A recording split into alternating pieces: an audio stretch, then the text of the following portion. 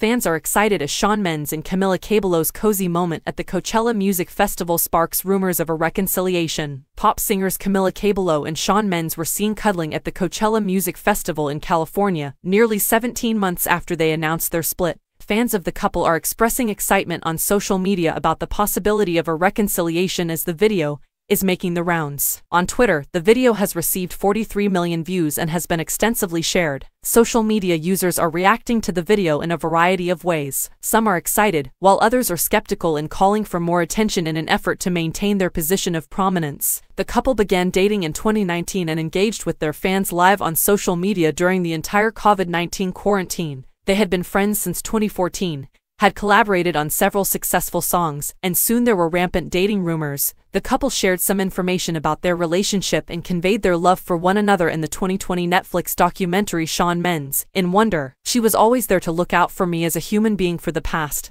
4 years, just being friends and not being able to see each other very often to finally being able to be together, Mendes said in the documentary.